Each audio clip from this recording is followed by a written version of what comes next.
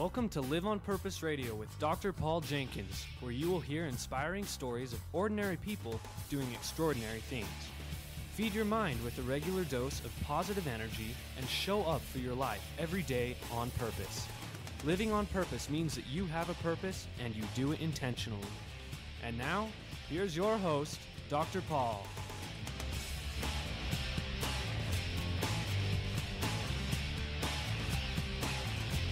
Hello, everybody. Welcome back to Live on Purpose Radio. This is Dr. Paul, the shrink who expands your life, bringing you another episode of Live on Purpose Radio. And I'm thrilled today to have with me here in studio Tiffany Berg.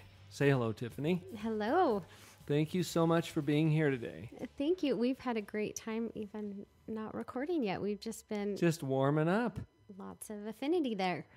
Well, Tiffany, you have been working for a decade or so as a success coach, primarily for women. And you've had some remarkable experiences that way, but your life is taking a little bit of a turn in a different direction. And you shared with me before the show that you're working in a chaplaincy program right now through a hospital and working primarily with end-of-life patients and their families to deal with some fairly heavy stuff, or at least it feels heavy to a lot of people. You know, I spend most of my chaplaincy hours on the ICU floors and in the ER. Mm-hmm. And it's an interesting thing to be in that setting where really it seems to be where the most significant things come to the surface. And it's the most significant stuff because when you're faced with mortality, you get to take a really close look at what's important. Absolutely. And some stuff just isn't, huh? Well, and I think we get so busy, you know, as you said, going from success coaching to now the ER. Mm-hmm. When people are setting their goals, they are setting them from a state of reflection. I think I'd like to do this. I think I'd like to accomplish this or climb this mountain. And mm-hmm. when you're sitting in the ER and you're not sure how your child is going to do over mm-hmm. the next 12 hours, those lists become very trivial. Those success lists. So success coaching to chaplaincy. Tell us about your journey. Well, it's been an interesting one, and certainly understanding the value of chaplaincy and being that support and that listening has nothing to do with fixing. And coaching, success coaching, is all about strategy and mm-hmm. and tenacity. And in some ways, chaplaincy is about being still. So they're almost two different disciplines. And mm-hmm. In 2007, my husband Paul was diagnosed with terminal cancer, and we went through an experience with him that didn't fit any of the success coaching models that I'd learned and was so used to sharing and understanding that chaplaincy was exactly what fit. So now I'm learning all about chaplaincy and what that means and what that discipline is. I was thinking as we were preparing for the show today, Tiffany, that being a chaplain and being a success coach have some similar principles. And there may be some different strategies that you apply. And the context is very different. But the principles aren't necessarily that different. It has to do with being very clear about what's the most important. Absolutely. Well, and I think when you're sitting in the ER and you've had a great tragedy happen. I was at the hospital on Thanksgiving evening, and boy, what a profound time to have these crises happen. But, certain things definitely would be on a success list. Having great relationships. I just think sometimes when we're in that mode of success coaching, we put certain things as priority things. as priorities. Stuff or money or things. Right. Whereas in real crisis, that stuff just doesn't matter.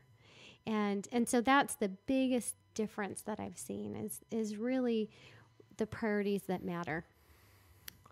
I'm thinking for myself, and maybe for a lot of you listeners, that as you consider that life and everything you want to accomplish in life has a deadline. And this isn't a game that you get to play indefinitely. There's an end point. And as you near that end point, the context becomes more clear about what's the most important. All that stuff you accumulate, you don't get to take with you to the funeral home, right? Right. And, standing at the cemetery, there's an interesting sense I get. It is a beautiful, reflective place. But as I look around, I realize that no one in that cemetery left at the time they wanted to. Some wanted to leave earlier. Some, it was far too soon. And so sometimes when we look at that deadline, we have to realize it really comes down to relationships. And at any given moment, what is the state of your relationships? Because that will matter the most. No matter how long or short your life is, that one factor will play the biggest part. So you're observing as you work with these families, and from your own experience, because your husband was in that position. You were in that position because you don't get to do this solo. And you're noticing that that's what it comes down to, the relationships. Absolutely. And I think I see, in the first 30 to 60 seconds when you walk into a room, you can immediately sense the love in the room or the tension. And it's so beautiful to see families that have grown these deep, nurturing relationships. And if there's a crisis, they're there for each other. If they haven't had healthy relationships, there is tension that actually adds to the patient's demise. It creates more dis-ease and discomfort. And it's an interesting dynamic to see families that either they've been healthy emotionally or unhealthy. And there's a big difference in what plays out. You've got me thinking. And as I create an image in my own mind, what if today were that day for me or for my family? Are we set? Are we good to go? So to speak. What is it in your experience, Tiffany, that you have found helps families to create this? What are some of the principles behind having peace when that time comes? And it's not if. True? True. It's when. It's when and how. I mean, there's some questions about those things, but it comes. And when it hits you unawares, or if you don't feel prepared for it, it creates a very different experience than if you are at peace with where you are in those relationships. So what makes Absolutely. the difference? What have you found? Well, I can tell you in the cases where it's unhealthy, there isn't, for example, working with a young man that had tried to commit suicide and he didn't want his family called. The saddest thing there was that there wasn't grace in his family, that their relationships had been such that there wasn't room to make mistakes. There wasn't room for forgiveness. So definitely in the families and in the relationships that work, there's a great power in that forgiveness and just that mutual support and respect that we all make mistakes. We all stand by each other. We forgive each other. That's a big component. What you're saying is so basic and so fundamental to human happiness. I hope we don't overlook the power of what you're just saying now. Well, and here's the interesting thing when we were talking about success coaching versus chaplaincy. We may, on our list for the day, say, on our ideal vision board, have this Ferrari, this yellow Ferrari, and we may think, wow, someday I'm going to arrive at my yellow Ferrari. We may not be focusing on forgiveness in our families, and we may miss it because it seems so evident. And yet it is so huge that if we were to put that word up there, mutual forgiveness or grace, put it on your vision board and put that as something that you aspire to, because that is the component that will matter in the end. Mm-hmm. Ultimately, it will matter. If a child made a mistake, could they call you? Would you forgive them? Would you listen? Or if they tried to commit suicide, would they not call, afraid of your response? Huge. Wow. Forgiveness is probably one of the most powerful concepts that can assist you in a time like that. If you don't have forgiveness going on at the end of life, whether it's your own life or a loved one, if you don't have that forgiveness there, the peace is not going to be there either. Absolutely. Is that your experience with Absolutely. And really, if you can just have that, and I say just have that, but if that is part of the dialogue in your family, we forgive each other, we stand by each other, then if a crisis happens, you've always said the right things. Mm-hmm. You've prepared your children. You are in relationships that are healthy, that can stand even the worst. Mm-hmm. They're strong enough. How would you define forgiveness? Let's pick your brain a little bit on that one, because I think it's a very misunderstood concept. Absolutely, and I don't want to mistake that for denial. Yeah, right. because okay, I'm we with can we could talk codependency for a while. Well, here. It's not forgiveness is not saying that nothing happened, right? Or even that it's okay what happened, because right. sometimes people do hurt each other. Right, and in families we do. Yeah, we just do. But I think one of the factors in that is compassion, dignity. You might have someone in your family that chooses a different lifestyle, or, there are things that happen along the way that divide families or personalities. But if there is grace and dignity towards each other, then no matter what happens in a crisis moment, your family will be there for you.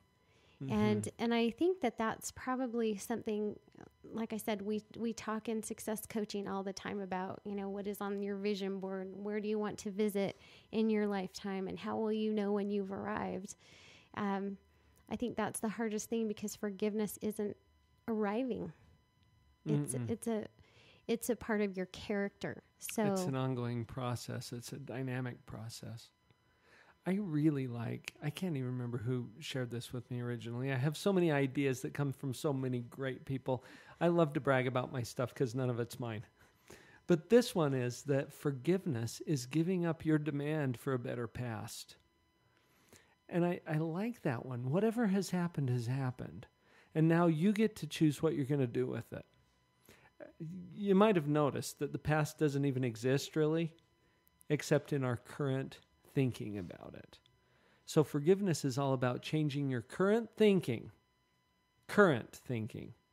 about whatever it is that you're holding as a grievance in your heart. And that can bring real peace and healing. Absolutely. Another one of the character traits that I see so powerfully in that situation is gratitude. It's just being there on Thanksgiving, seeing the families that were hurting that day, and yet seeing those individuals that even in crisis, they were so gracious and grateful for people helping them. And you just knew they would heal better in their lives because they were so grateful and hopeful. So you've hit on something that I love to think about, but also I challenge my clients on this all the time. There was some research done at Stanford University, Dr. Fred Luskin. He was actually researching forgiveness and the power of forgiveness. He found that gratitude is probably no less than a prerequisite for forgiveness. Is that from his book, Forgive for Good? Forgive for Good, Fred Luskin. I have it in my car. That's so Beautiful. Funny you bring that up because it is profound. That state of gratitude is the lens through which you see your experiences. And if you can see them, even the hard things, even the losses, with a state of gratitude, it changes the whole thing. It changes the power of things. You know, I love the way Wayne Dyer put this too. He said, when you change the way you look at things, the things you look at change. And that's a powerful application when we're talking about these particular issues. We'll be right back.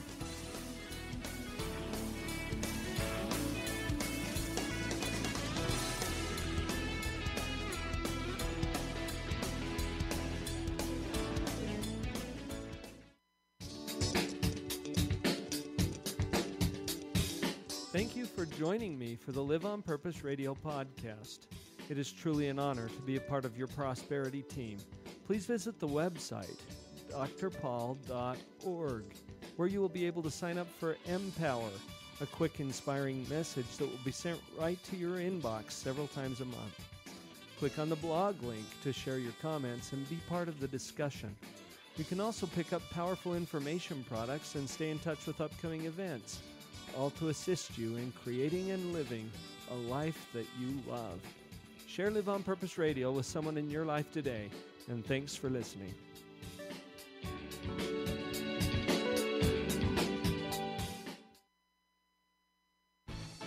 This is Kirk Weasler to tell you about morebetterbooks.com. Morebetterbooks.com is where you can find more better books for a more better life. Not only that, let me tell you about some of the very fun and cool select titles on morebetterbooks.com. You'll want to get a copy of The Dog Poop Initiative. This best-smelling book could change your life forever. It certainly changed the lives of thousands of Boeing employees, as well as school teachers, parents, leaders across the United States and in Israel and in Germany. And you can get your own copy at morebetterbooks.com. Whoa, that's not all. What about The Cookie Thief? This classic tale told in a rhyming format, fully illustrated with very fun hidden messages. Pick up a copy now today on morebetterbooks.com. Are there great titles there? Finding Your Pathway to Mastery, Beyond Illusions, Make It Great. These titles are only available on morebetterbooks.com. Go to morebetterbooks.com today and begin to have a more better life and live that life on purpose.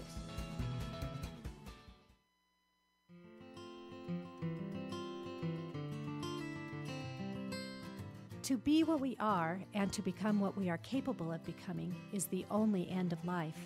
Robert Louis Stevenson.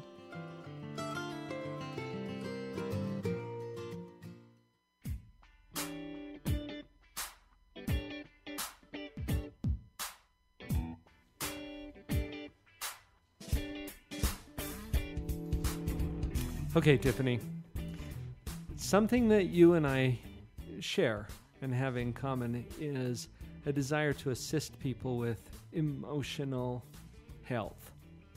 And taking care of yourself creates a context in which you can be emotionally healthy, which then makes you available to provide for the needs of others as well. If you're completely consumed in your own stuff, you're not very available. And I know you have some thoughts along those lines. We were talking before the show about setting appropriate boundaries. Sometimes saying no is okay. Talk about that a little bit. Absolutely. You know, they've actually got a scientific word for how emotions affect the cell. It's called psychoneuroimmunology. It's how resilient is the cell based on emotions. And they've actually found that people that are that have a higher EQ, emotional intelligence, have more resilient cells. Now, that's not to say that, there can't be disease there undermining that. Yeah, sure. But there is a power if we are emotionally well, if we have this forgiveness factor, if we are emotionally honest with our boundaries. They have found that we heal better. And there's actually scientific proof behind that. And you're not talking about emotional healing. You're talking about physical body functioning. Absolutely. Absolutely. In addition to all of the great things that happen to you emotionally.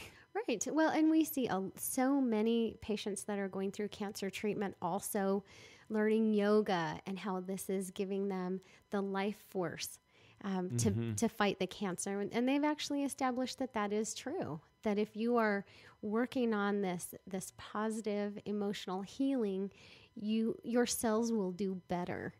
So that's right. In fact, I was just thinking of another study. This may have come out of Stanford as well, with breast cancer patients. And they found that on the average, they could extend their life expectancy by 2 years through group supportive meetings. Absolutely. I was going to say therapy, but it was really just kind of supportive gatherings of these women, providing support for each other and emotional healing. And that made a difference in their physical health. Absolutely. The sharing, the mutual support, the listening, it all adds to validating us emotionally, and our cells respond. It's That's powerful.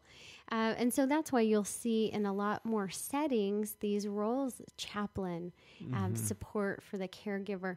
They've also found on the negative that when there is a loss of a spouse or a parent or a sibling, that can create distress enough in the body that there is either post-traumatic stress disorder or that the immune system decreases, so that within 6 months or a year there can be huge reverses in the caregiver's health. In their health and functioning. Right. So we see that emotions do play a real part, and it really would speak to us to look more at, on an ongoing basis, are we being emotionally honest? When they talk about dis-ease of the cell, the more we can be in integrity and say, wow, I'm feeling frustrated right now, or I'm feeling sad right now. And just voicing that honesty, that brings more power to ourselves, even just voicing it. Now, there's a difference if you go to the extreme of complaining and neurosis and codependency, that whole direction. But I think sometimes, especially in our community where we want to be nice, we don't often acknowledge some of the negative emotions that are really there that we need help with. And this investment that we have in looking right, everything has to appear to be unruffled. And that's just not how life is. You're going to have ups, you're going to have downs. So you're saying that just having some level of genuine, authentic honesty about that, not to the extreme of belly aching and whining about your life, but acknowledging that, you have times when you're feeling frustrated or upset or angry or sad or feeling a loss or a disappointment. And it's okay to acknowledge that and find an appropriate way to express that to someone who can then support you. Well, and I think that's the key word, is appropriate. I think when we are feeling those emotions, part of what we need to be able to do to remain healthy is say, gosh, I'm feeling depressed, or I'm feeling angry.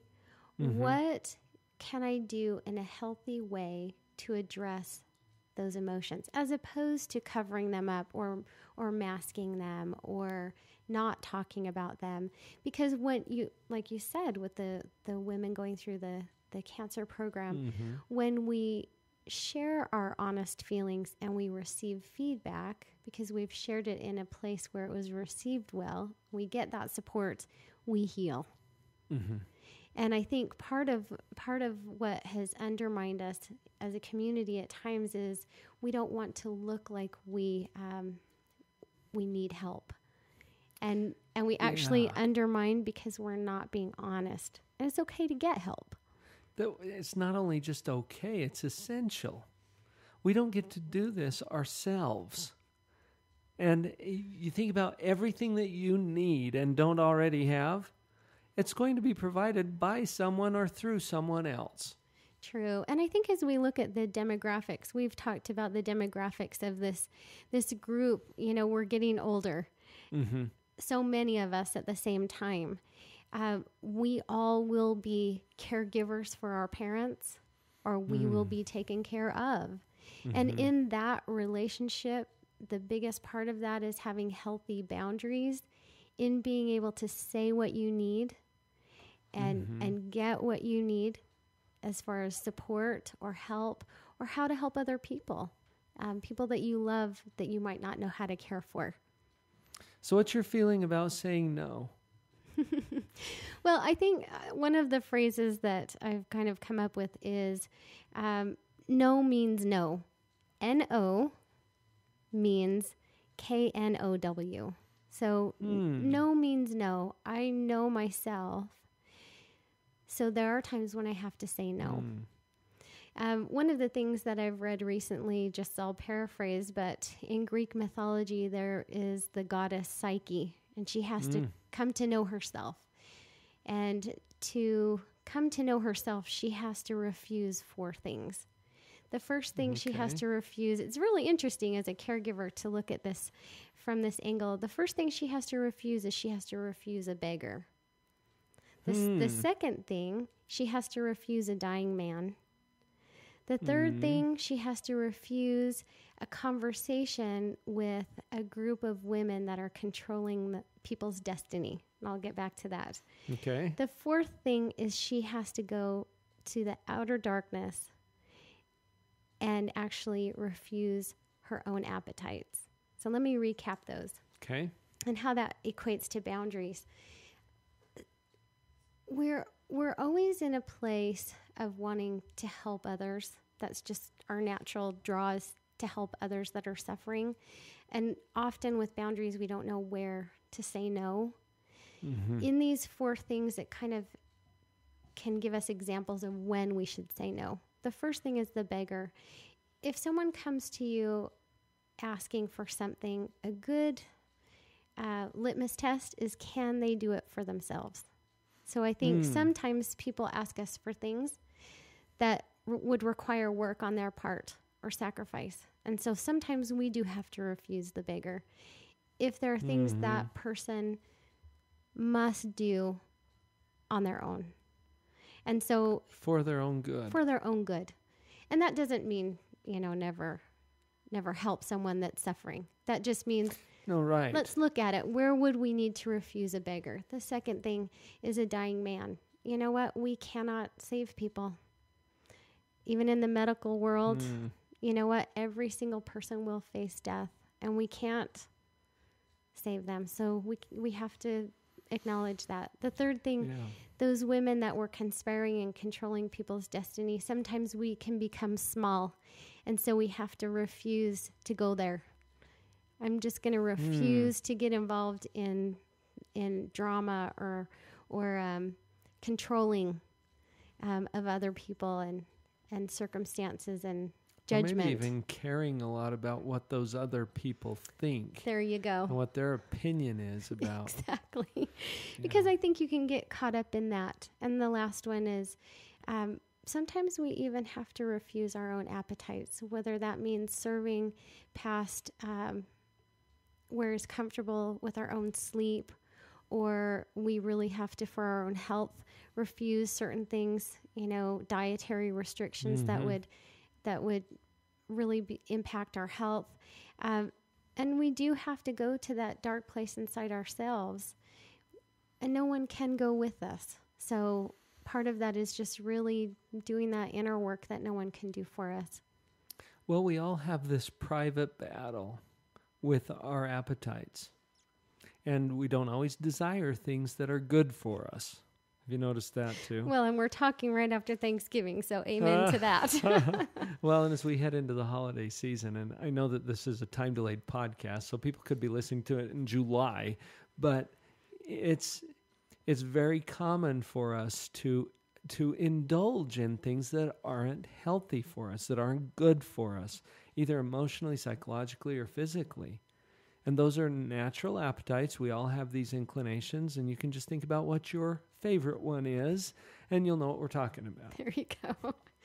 Well, and I think there's a lot to be said about really, no means no. When I know myself, I do say no to certain things. I know that that's healthier for me. And in being healthier for you, it also creates a context in which you can be more helpful and supportive and loving toward all those around you. Absolutely. And two, we have more of a reservoir when we are healthy emotionally. Mm-hmm. We have more of a reservoir to support other people. Absolutely. And that's a biggie because sometimes we are resentful because we have not filled our own buckets. Mm-hmm. And we've given too much. So you're talking about some of this palliative care that you've been involved with, and end of life patients and their families. But think about how this applies also to parenting or to a marriage or to those other key relationships in your life where really the bottom line is, how are your relationships? Not how much money do you have, how many things have you accumulated? Because when you're facing that deadline, there's only a few things that really matter still. Right. And part of what we need to look at is we don't get to choose that deadline. No. For the most part, we don't. For the most part. And there's some moral issues with choosing it. That could be a whole nother conversation. Yeah. Right. But we also know that nobody gets out of this alive. So we're all going to face it. And we will face that ourselves. We'll face it with our loved ones. Absolutely. So Tiffany, we've got just a few minutes left, and I want to make sure people know how to find you. And it's not too hard. You've got a website. I do. Which, like mine, is under flux and change. But it's there, and and there's a lot of resources. You've authored 8 books. Correct. Is that correct? The last of which was about talking to kids about cancer. Right. Wow. And folks, if you're in that position, here's somebody that I trust to give you some good advice about that. And I've seen the book, and this is a hard thing to talk about, but you've taken it on. Well, and because our children were losing their dad to cancer. Right. The nice thing is on my website, I do read the book, and there are pictures and it's video. So even if you don't purchase the book, a child could watch it. There. Mm-hmm. And it's if cancer were a fish, I'd throw it back. I'd throw it back. Yeah, but you don't always get to throw it. This is the fish you got. And, that's right. And thank you for being willing to share your personal experience about that. That is a tender, sacred experience, but it's one that's shared by a lot of people, and they're not sure what to do with it. So Thank you for that. So your website is your name, Tiffany Berg, TiffanyBerg.com. Correct. And what else can they find there? Well, more and more resources will be placed there, especially for caregivers, individuals that are caring for their parents or someone going through cancer. Okay, and there's ways to contact you or get in touch Absolutely. with you. You also do speaking and things like interviews on Live on Purpose Radio. That's right.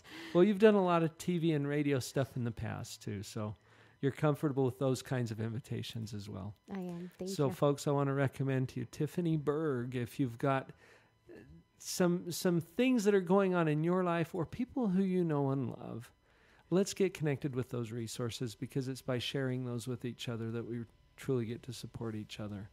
So, Tiffany, as we're wrapping this up today, I want you to just kind of sign off with your thoughts. Thank you. Well, it's all about relationships. And how exactly will you live and love? Beautiful. Thank you, everyone. Go out there and live on purpose.